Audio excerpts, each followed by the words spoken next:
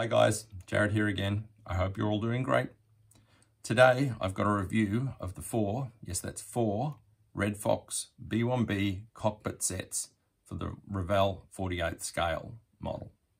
These are the new 3D colored type. Okay, let's get into it. Welcome to the desk.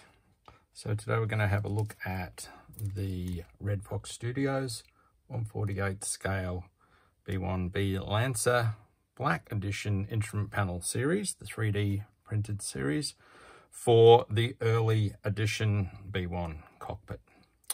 So if you're interested in the difference between the early and the late cockpit sets, we'll do a separate video on that. The basic difference is the early sets are the B1s as they were initially produced back in 84, 85 on, and the late sets are the IBS, Integrated Battle Station sets, that upgraded cockpits that were released in the mid-2015. Okay, the Red Fox Studios 3D instrument panels are part of the new 3D printed technology type sets that we've started to see out of some of the European nations. So Red Fox Studios are based in Hungary.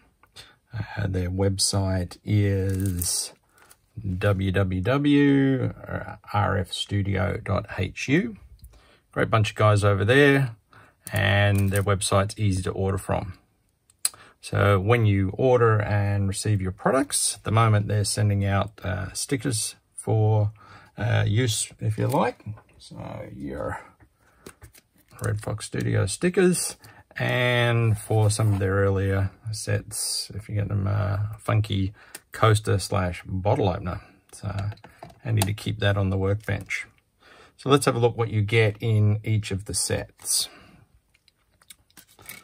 So once you take it out of the packet, you've got a very nice printed color sheet, if you would, with all of the individual part numbers on them in reference to.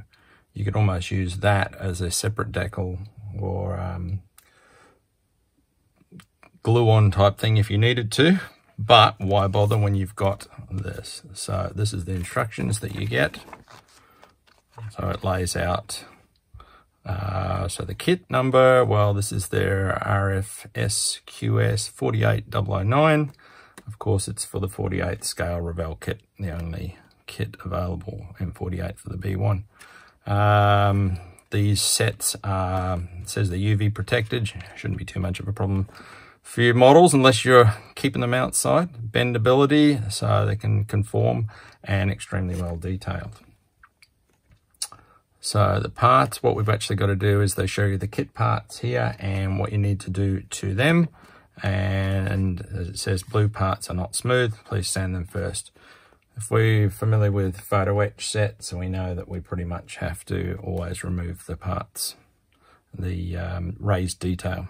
It says here, parts can be glued together with PVA glue or cyanoacrylate. The upgraded parts can also be washed with enamel or acrylic paint. Usable varnish types are ester, white spirit, nitro, lacquer, and acrylic based. Durable UV service, maximum bendability, tolerance of 5 degrees. So here it shows which parts go where. Pretty straightforward, really. So let's have a look at the actual parts themselves.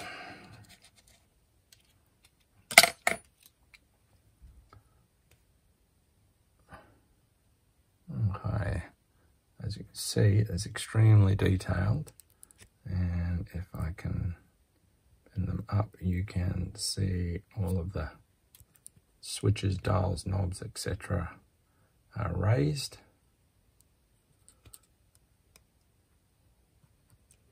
Extremely detailed, colored. And for each of the sets, they do two versions, what they call the regular version and the black edition. The basic difference between the black edition is the screens are all off. So a bit hard to see in here, but the screens there are on, and the screens there are off. So your choice which one you're going to do. We might have a look at is comparison to the EDUARD sets. So this is the EDUARD set of the photo etch, the coloured photo etch that is available for the B1. So this is the set that comes with the Platinum edition for that. So let's have a look at the difference. So I think the detail on the Red Fox sets are night and day compared to the EDUARD, as you can see. You're all familiar with photo etch, flat as a tack. Well, there's a slight raise on that, but comparatively. So your level of realism is vastly better with these sets. One of the things you don't get though is some of the things like the throttle quadrants here, and some of the levers around the place. So you can either scratch build those, or if you've got this set as well, steal those out of those. So if we have a look here at these particular parts, right here. So this is the throttle quadrant on the Red Fox area, and this is the throttle quadrant on the EDUARD set. And as you can see, there's a little box here that builds up and goes on there with the throttles in it. Here you've just got the gap area, so you can easily do that, build that yourself and put that on there. Same for the center console. That area right there is where the throttle quadrant would be. All right, so let's have a look how they look on the actual. So what I've just got here is, these are the kit parts. So let's compare them. The main area. So here's what you've got on the kit parts versus the actual sets. I think anyone would agree the difference is phenomenal. Okay.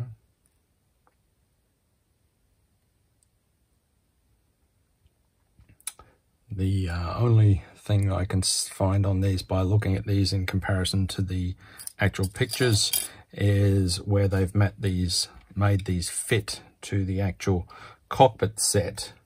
The area here on the cockpit where the warning lights show up along here is a little bit smaller than it is on the real deal because of the size of this part on there when that sits in here like so. There's just not enough room, and they have made the set to fit that perfectly. Let's have a look here. So these are not stuck down onto this. They're kind of laid on it. So for example, here's a piece here. They kind of come up very easily. It's almost like a just sort of placed on there. For argument's sake.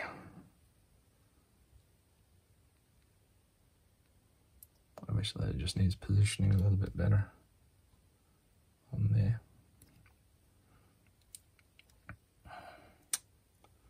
So let's have a look if we can take off this one here.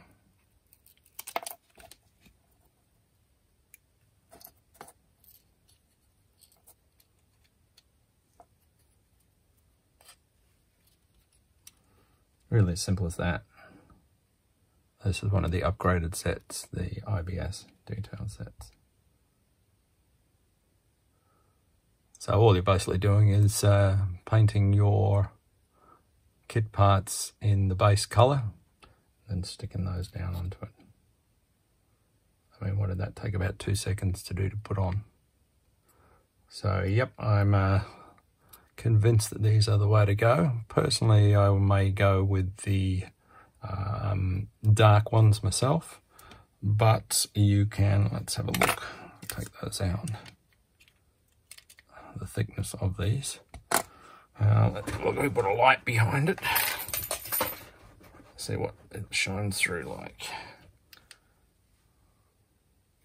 Probably a bit bright there, but no, that's way too bright.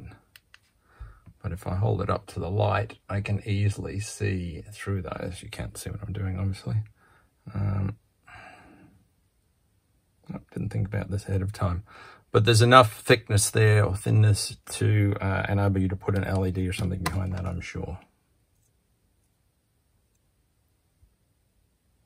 So once again, let's come on, focus.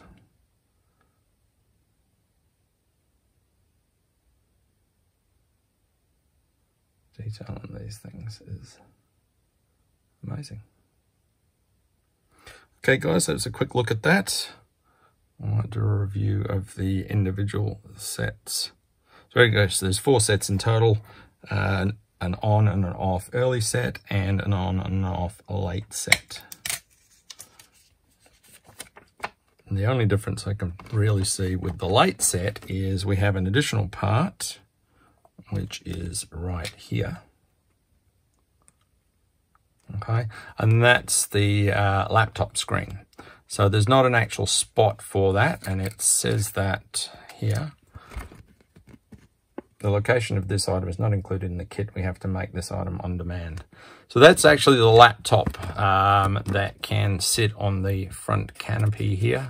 It actually sits up there and folds down when the aircraft is airborne. And the front cockpit could previously display targeting information, etc. on those. That is also sometimes kept in the back on the little shelf that's here.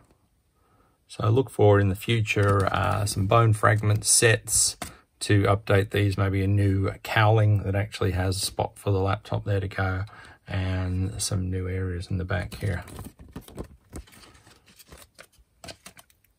Okay, that was the new Red Fox Studios 48 scale B1 cockpit sets in 3D. Hope you enjoyed that. Drop a like if you did, and please subscribe if you haven't already. We're going to be trying to do a few more videos. We're going to do some build videos of some of the bone fragments products coming up shortly. Thanks, guys. Thanks for watching, guys. If you have any questions arising from this video regarding these sets or modeling the B1 at all, just stick them in the comments below and I'll do my best to answer. I'd really appreciate you subscribing and liking if you enjoyed this video. And if you'd like to see anything further on the bone, just put what you'd like to see in the comments below and I'll do my best to make a video for you. Thanks. Take care.